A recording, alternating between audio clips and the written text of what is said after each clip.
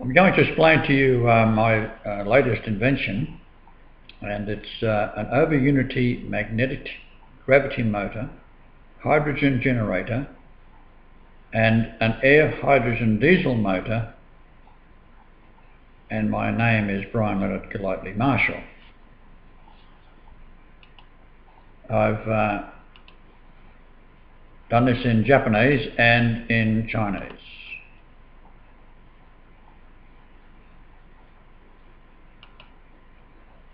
All you need is a bicycle, rear wheel.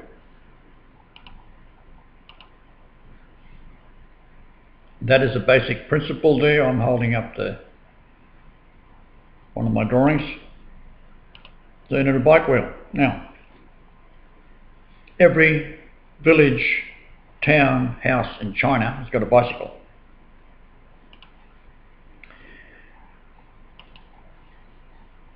All you need is a piece of pipe.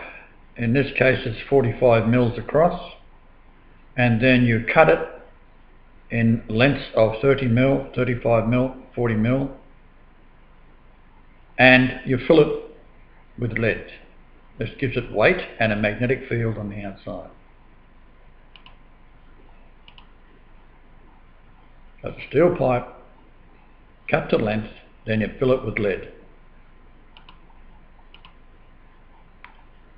Step 1, rear bicycle wheel. Step 2, you need about 20 45mm by 45mm piece of pipe, fill it with lead. Step 3,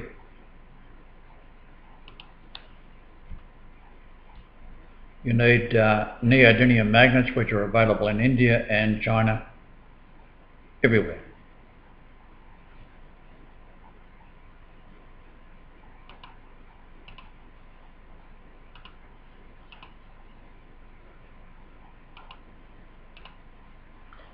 So you have your bicycle wheel, and these are all magnets. They're disc, circular, 10 mil thick, very powerful. You can arrange them either on the outside of the wheel or the inside of the wheel.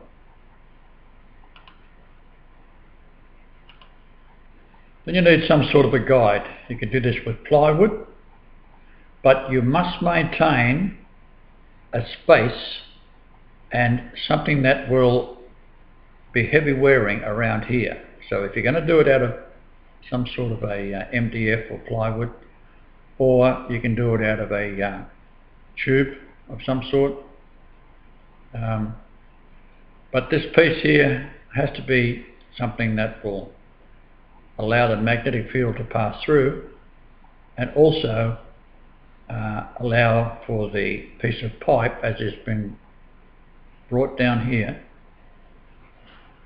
If you've got all these loaded up with the heavy pipe, 2 or 3 pounds, a couple of kilos, whatever the case may be, that will fall and pull this around. So when you load it again, you take one out of here, bring it around with electromagnets, and you'll probably find that it'll be very easy to push these wheels, because as they're falling, they're spinning and they build up a momentum. If it gets to here, it'll run around and come up to here anyhow. But you want it quicker than that, because for every one that's coming out, you want to replace it up the top.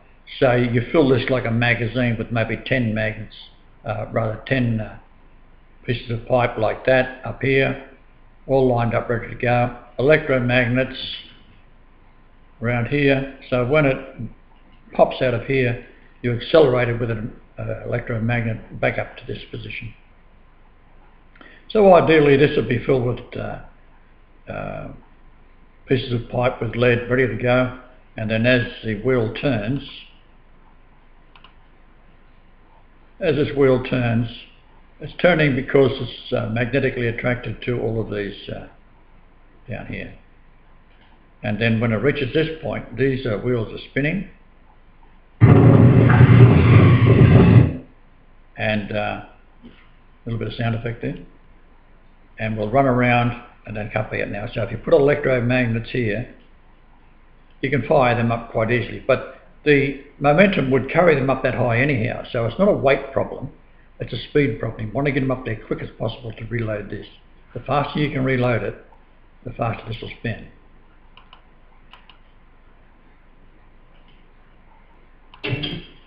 So basically you've got electromagnets propelling the steel balls high speed to a new cycle, something like that. Now, pipe cut to length 45mm filled with lead is very easy and available in junkyards around China and India. The pipe is magnetically drawn to the magnet. Then as the pipe is in, a guide begins to rotate and fall around the tube and then be pushed away from the magnets.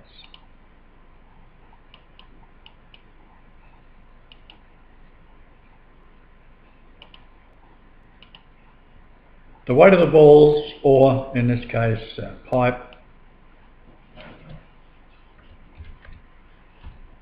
turns the wheel as they fall around the tube, separates the roller from the magnet, pulling the magnets on the wheel, and at the same time rolls, building up spin and momentum, leaving the wheel 13 positions lower, one at a time.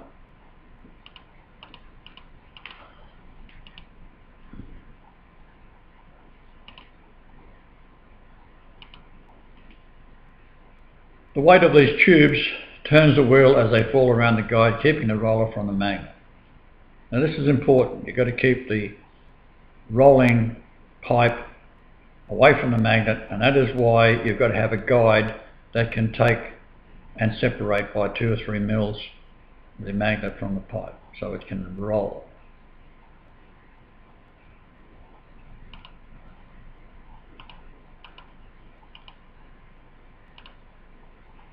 The energy required to pulse the electromagnet is gained from coils of 1.6mm wound copper wire in coils placed around the left side that charges a battery and generator. So what you've got is, these are coils here. So as the fields go through, this generates electricity down into a battery. You're also driving a generator, which would be ideal if you need to wind it up to get it going.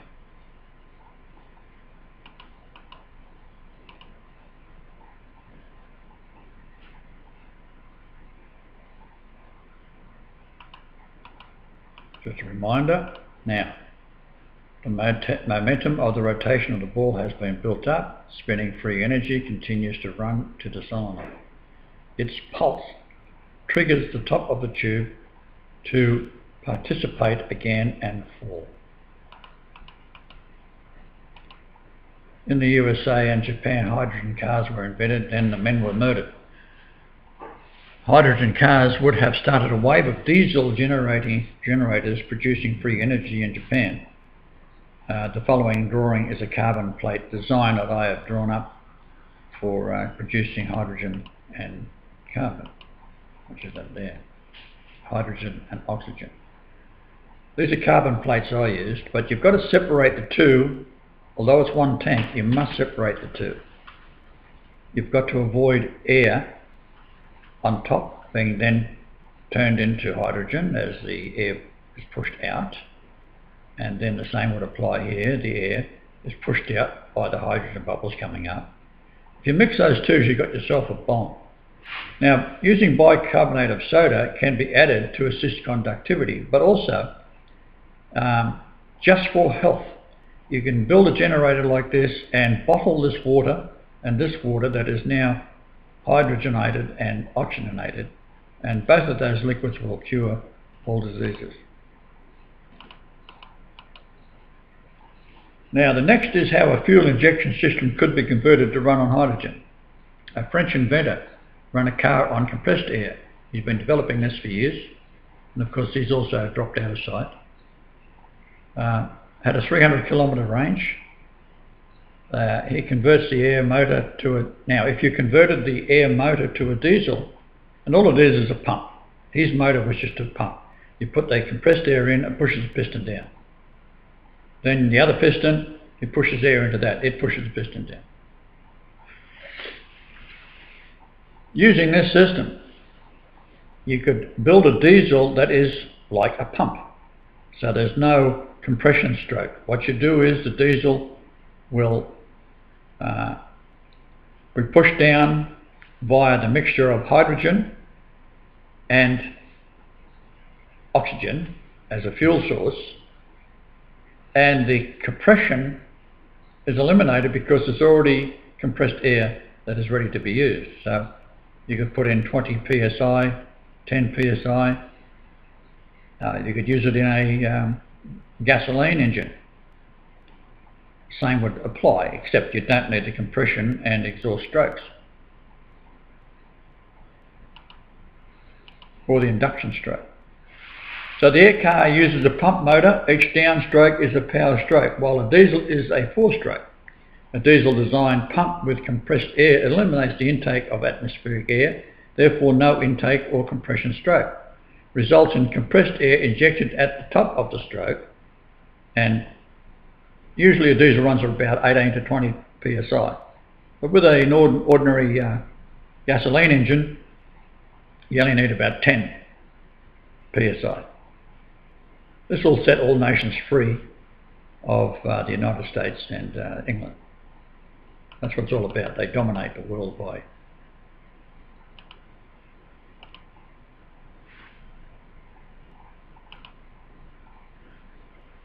Now this is the French car.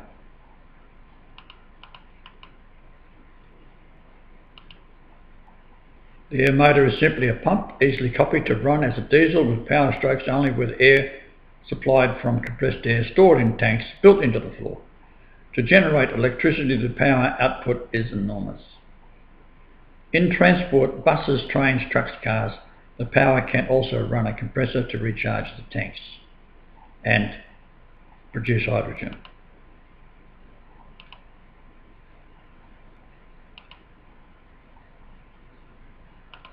This is what the simple motor looks like. It's just a air pressure pushes that piston down, air pressure pushes that piston down. This one comes back up, exhausting. Then it's pushed down. This comes back up, exhausting. Compressed air in the French design stores air at high pressure in tanks manufactured from the Kevlar carbon fibres. In summary, free hydrogen gravity motor, compressed air in a storage tank, diesel engines, no need for compression strokes, fast power per cylinder, running on hydrogen, free perpetual energy, and of course my name is Brian Leonard Lightning Marshall. If you also, if you go on the internet and type my name in, you'll find, put in AIDS cure New Guinea, it'll find my name.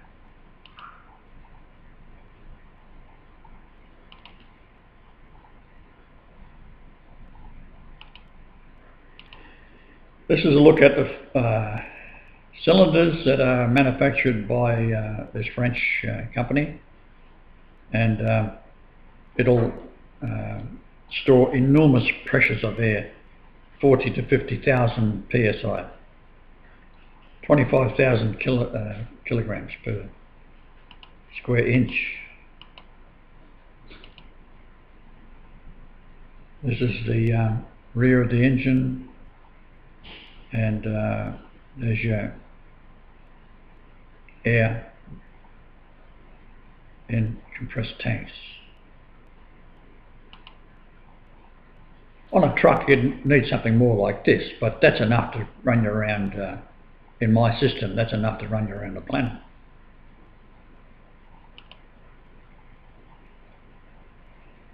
Now the next stage would be aircraft. The weight of the fuel is about 1/3 the body weight of the plane, so getting rid of that can be easily done by using the same type of system.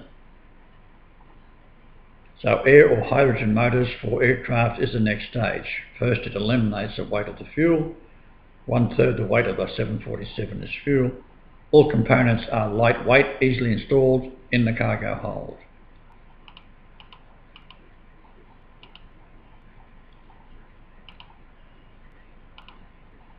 most dangerous tool to destroy Big Pharma and the energy industry worldwide is what I'm showing you.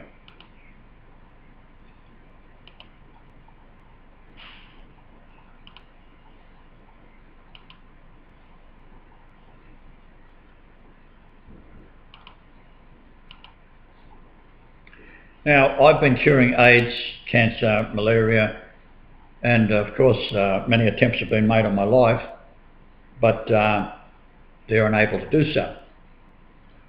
Now, some of us are protected by the divine hand, and I have been challenging the Queen to get off the throne because I am the most royal person on the planet.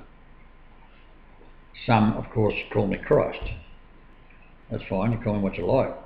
But there is no doubt in the world that I will be able to destroy United States, England, and all of these monopolies around the world that are trying to reduce the world population down to 5 billion, so they can 500 million, so they can kill 6.5 billion people with diseases and nuclear wars and all this kind of. That's what they're trying to do at the moment. Start a nuclear war with Iran. And Israel is dominating the United States. All of the senators in the United States are influenced by the Bible Belt of the United States and supporting money to send to Israel. But all of the key personnel in each of the departments of the government are Jewish, with dual nationality. 8 years ago, engineers in Japan manufactured a car that ran on water, 80 kilometres per litre. A tank filled with 30 litres of water has a range of 2,400 kilometres.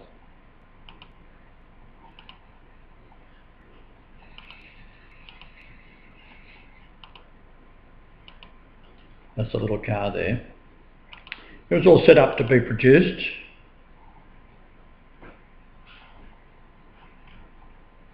And of course they were either threatened or killed, I don't know which, but as of 8 years ago it's disappeared.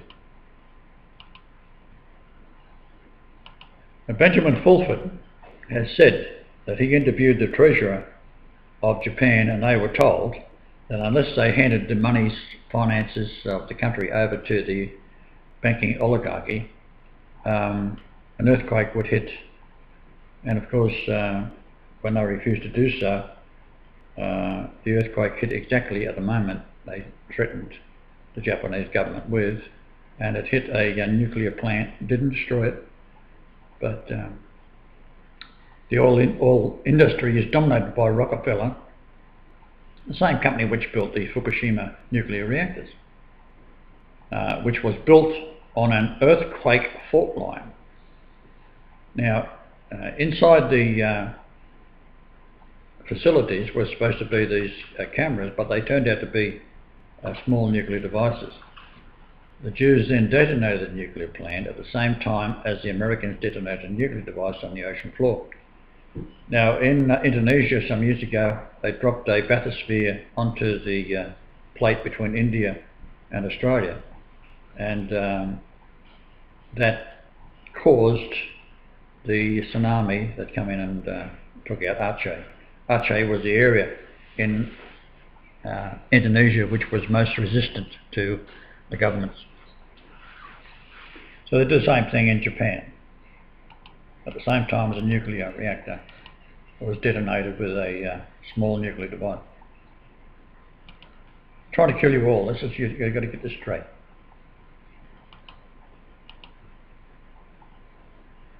Now in the United States, an even greater invention I did come across. A man, Jimmy Klein, while developing a hydrogen generator for cutting metals, realised it could run a car better than the Japanese. It used 4 ounces of water to run his car 100 miles.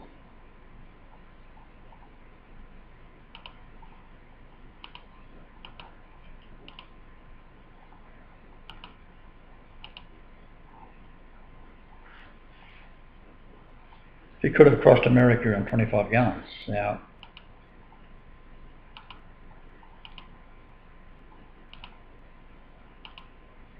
Here's Jimmy Klein working on this. He discovered it by trying to invent a new way of using hydrogen to cut metals.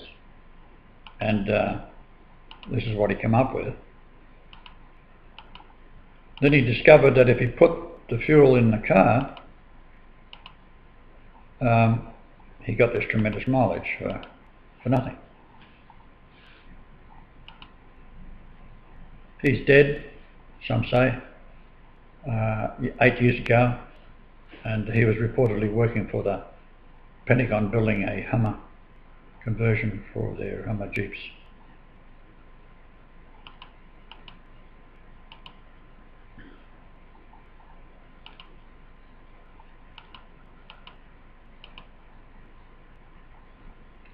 Now, Mr. Paul Pentone, he's in jail. His invention was brilliant. It could run on anything. And it appears that what he was doing was running a fuel pipe through the centre of the exhaust pipe.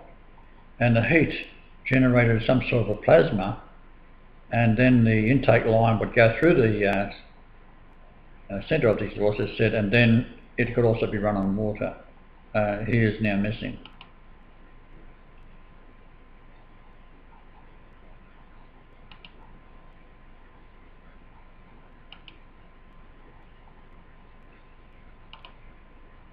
There he is demonstrating it in Utah.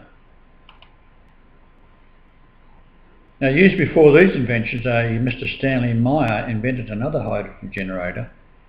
His invention was perfect. It produced hydrogen at a rapid rate and used the car engine injectors to power the car.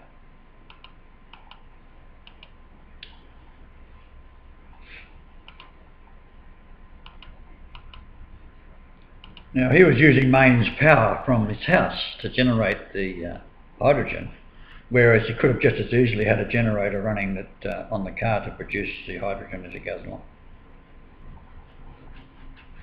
which I believe he eventually done. And then he was invited to join the Pentagon to work on their equipment, converting it over, and the tanks and so forth. However, his first day there, he was murdered.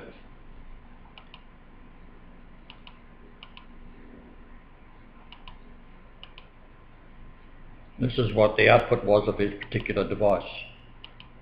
He put it into a Volkswagen dune buggy, and he said that 22 gallons would go from Los Angeles to New York. On the side of his car it says Jesus is Lord, so that's not a real good thing, that when you're a religious man loving the Lord Jesus, and it was just too much for the Americans. They had to kill him. Americans are all satanic.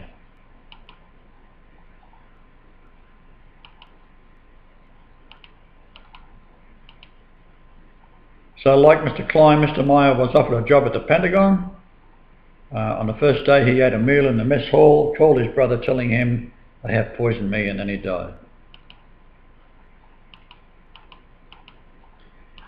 Now, these men are very naive. They're brilliant scientists, but they're very naive. They think that there is an oil crisis that never was. America's got more oil than it can ever use. I worked in the oil industry myself.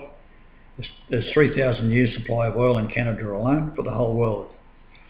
Australia has 1,000 years supply. In the United States, there's so much oil I can't possibly even estimate how much they've got up in Alaska.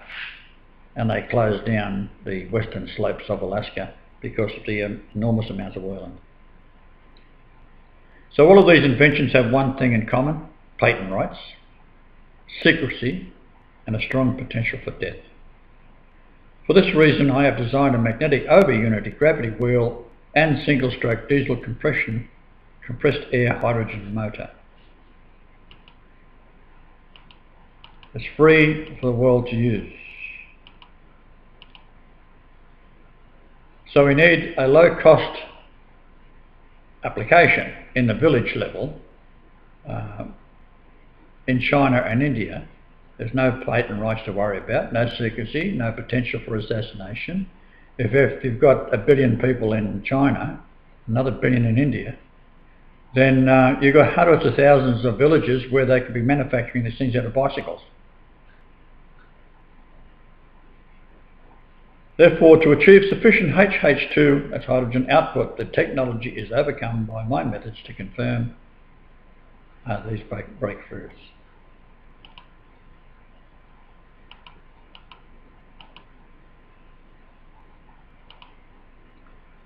Now, prior to this, I built a device that cured AIDS and cancer and VD and so forth, and I could cure all the laboratory diseases. These were developed by what is known as the Eugenics Society, the German Warfare Departments of the United States, Canada, Australia, and Europe. The AIDS virus, for example, has a patent number. You can Google it, 4647773, and tells you the story about that.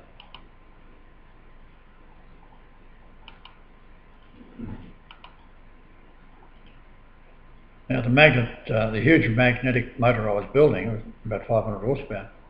It required specially designed magnets and manufactured in China.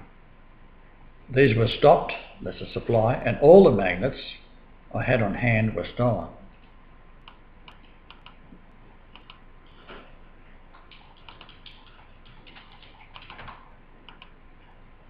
Any poor nation with large populations have the parts available: an old bike, pipe, and lead found in junkyards, copper wire, car battery and a generator.